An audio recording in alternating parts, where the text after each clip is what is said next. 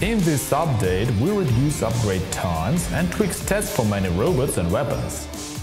In short, everything gets a buff, except Hellburner. Lunar New Year is our next event. This time with rewards you never seen before. Details coming very soon.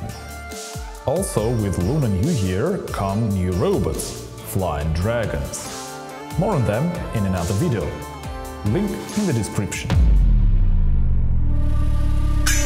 Some items and robots got stronger. Natasha, Butch and Raven received extra durability and movement speed.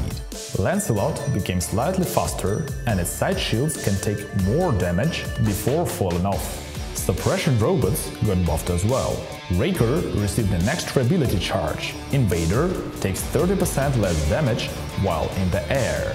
Some weapons deal more damage. Steam, Ion, Wasp, Redeemer and Thunder. Finally, there is a Hellburner nerf to curb its self-destructive behavior. It explodes faster and deals less damage upon dying.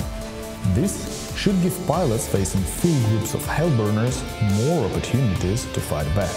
There are also minor buffs to Bulwark, Jeopard and changes for module slots on older robots such as Griffin. To top this off, we reduced upgrade times. The change becomes very noticeable on most items starting from level 7. You can get more information from extended patch notes on the website. Link in the description.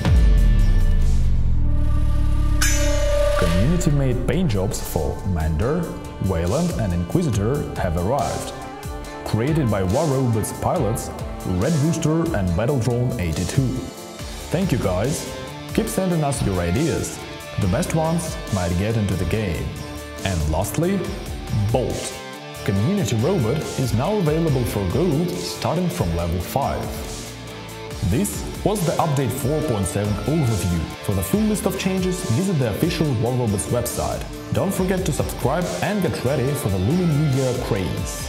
First 10 comments under each new official video receive 1000 gold. There is more. The 7 most liked comments under this video will get our Qing, our Guang and our Jun in 7 days from now. You win only if your pilot ID is posted correctly and platform mentioned. Happy updating! Commander